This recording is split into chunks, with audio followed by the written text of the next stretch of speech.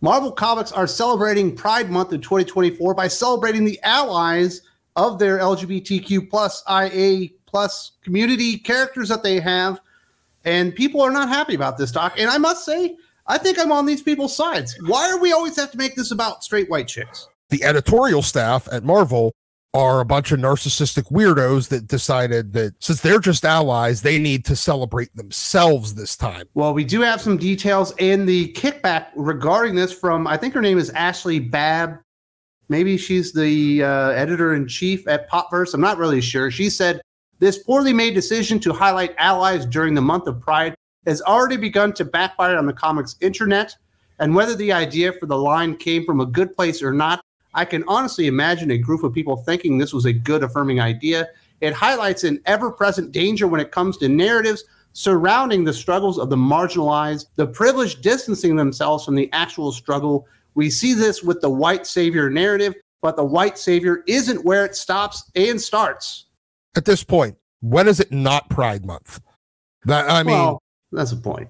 Ostensibly, it's only supposed to be June, but now it's 365 fucking days of fly your freak flag and scream it from the rooftops. So honestly, are you surprised that whenever it comes time for actual Pride Month, when it's essentially Pride year, all year, every year these days, that somebody else decides, since you got special attention throughout the entire year, even though this is technically your month, I'm tangentially associated with you, so I'm going to use it to get attention for myself. Now, they do go into some more details that I don't think Ashley Babb really makes a point here. Stories supposedly about struggles for justice, focusing on those who are least impacted by the issues coming in to help, not only prioritizes a specific sort of activism, but it also helps distance those in power from empathizing with those actually caught in the struggle. In the white savior, or in this case, the ally story, it's the white savior you're meant to relate to, and in this pattern, a dangerous precedent is set.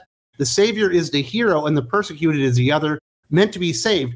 But to my knowledge, and everything that Marvel Comics have actually said, that's not what the stories are. These are just ally covers. Yeah, they're just variant covers. Honestly, it's not bad marketing for Marvel and DC because, let's be perfectly honest, without characters like Daredevil on a cover with Rachel Summers, nobody's going to buy it. Yeah, this is mostly a business decision, and I think people would have noticed by now. Pride Month is less a celebration of the LGBTQIA plus community and more of a marketing pitch now. It's just used by companies that have kind of appropriated the month itself just to use it to sell special shirts and shit like that. If they were actually able to sell these characters on their own merit, you wouldn't need a special month. They'd be doing it all the time. Every single week, there'd be essentially a Pride cover if that actually sold. It's just a crass marketing scheme. Yeah, even companies that make no sense, like Skittles Taste the Rainbow.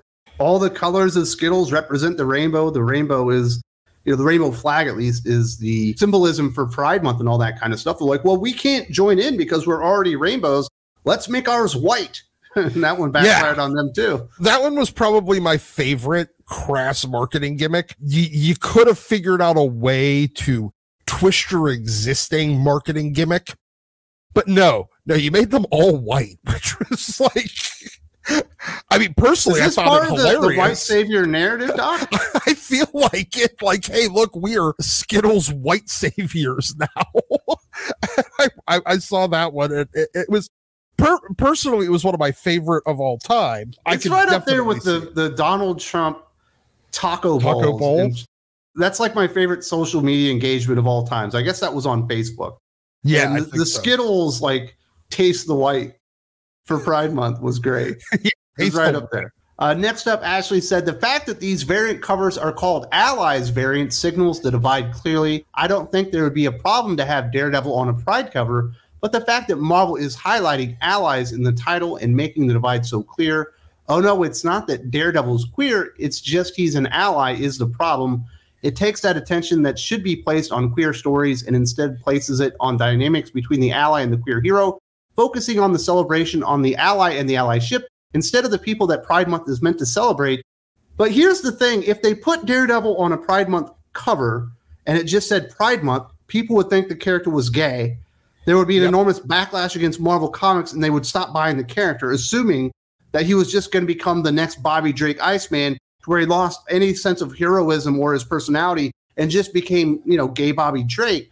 And that's why they have to put allies on there, because everybody, not just you and I, but also, the LGBTQIA plus community as well, would jump on the bandwagon and be like, see, I knew it. Matt Murdock was always gay. And you would end up with a lot of perfectly normal people. One of his major personality traits is the fact that he's Catholic, and they turned him also gay because this is modern Marvel. That would be the initial perception, and the perception would never go away. Like, it is weird highlighting the allies of Pride Month with Marvel Comics. What hero isn't an ally? Like, Daredevil would make sense not to be. Nightcrawler would kind of make sense not to be, because they are deeply religious, Catholic men within the Marvel Comics universe. And we know they're never going to do that. All the characters there are allies. The one I could think of is not even Marvel. He's DC Comics. He would be the Spectre, because he has been portrayed and characterized in the past as being deeply homophobic. But even fucking Tim Sheridan undid that within his stupid Alan Scott book. But no, they're not going to do that. Instead, absolutely everybody, every single hero is going to be fully on board with the agenda, no matter what, because otherwise it would put Marvel and DC in a position where, hey, look, this is a questionable perspective, instead of, no, this is absolutely 100% the truth. And they have a right to be afraid, Doc, yes. Marvel and DC, because even if you take the worst villain in your universe, let's say Darkseid from DC Comics, and you have him say something racist, they will say that the writer is racist, that DC Comics are racist, even though you put that point of view on somebody that is clearly completely fucking evil. It's why there's no fucking villains left in comics. Well, I might be a Nazi, but at least I'm not a white supremacist. I mean, look, if we break it down to its core, it's a bunch of people that are very, very, let's just say, self-conscious about their own bigotries. So they pretend that they don't, and they pretend that they don't so much that even the idea of somebody else being able to see that perspective is less virtuous than them, because it's performative in the first place. This is the final word from Ashley Babb. It's easy to say that at the very least, this line is a betrayal of the spirit of Pride Month, but when compared to what DC Comics are doing on the other side of the pond with their Pride anthology, Marvel Comics' attempts at Pride Month celebration looks behind the times and naive. It also reflects their regular portrayal of their queer characters. The fact that practically none of the queer characters being spotlighted in June currently have their own series echoes this issue. And that really does spell out an inherent problem with what DC and especially Marvel are doing when they've taken a lot of these characters like a Bobby Drake and they've wrapped him in the LGBTQIA plus a flag, or they create a new character like a Somnus. The only thing the character can be at that point is gay, can only be queer representation. They're not really allowed to be superheroes anymore, because superheroes fail, because superheroes get put in really bad spots. Superheroes get hurt. You're not allowed to do anything like that with these characters. You're not allowed to challenge them basically on any level whatsoever, because they have protected status in the real world. So they must have protected status within the 616. That doesn't make for good, awesome superhero storytelling. So there's nothing they can do with these characters. You put them in a double-edged sword situation where they get the initial, media hype and everything like that, bring these characters out of the closet or whatever they're doing. But the idea of putting them in difficult circumstances, the kind that we would expect our superhero characters to be placed in. There's a running commentary in the media and in social media circles that by doing that, you are displaying your homophobia. You are displaying your, bigotry. You are displaying whatever it is. So as a result, none of the characters are able to do anything. And since they can't be challenged, they can't be threatened, and they can't be possibly even killed, you've taken away all of the potential stakes of a superhero story. And as you are a superhero comic book publisher, there's not much story-wise you're able to do with these characters afterwards. And because it's so predictable, nobody's willing to buy it. So now you have essentially an unmarketable character. You sideline them and throw them on the shelf just to bring them out as a celebration periodically, be it during Pride Month or whatever other, the Hellfire Gala whatever other thing is going to possibly pander to a queer audience that might buy a single book, but isn't going to buy it on a monthly basis. And it's not large enough to actually support ongoing status. I understand whenever they didn't know initially and they thought it was going to be like a sales boom by making some of these characters target an audience that might be underrepresented or underserved. But once they've seen what the fallout was when they actually still tried to do superhero stories, and the fact that there was a backlash to even putting them in a challenging situation. I do think in a lot of ways, this is Marvel Comics kind of acknowledging that they've reached critical mass on this. They can't take any more established characters like a Bobby Drake or what DC have done with John Kent or Tim Drake and turn them gay.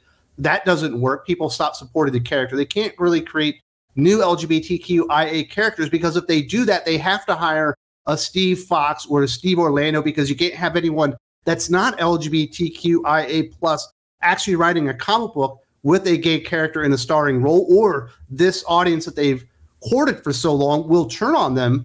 And they're kind of just throwing their hands up and saying, well, we'll just put the characters that sell anyway, and we'll throw a little Pride Allies on there, and hopefully it makes good business. Nobody's going to buy the cover with just Rachel Gray on it. They will buy it whenever Daredevil's on the cover.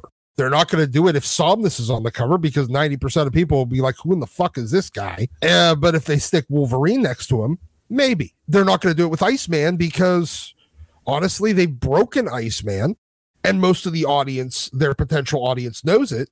So that's not going to work either. They're in a catch-22, and this is their way of just kind of dealing with it at this point. Even that is not the appropriate thing, because, you know, folks like Ashley Babb don't want to acknowledge that they got what they wanted for the last few years, and it broke the characters, and they are now unmarketable.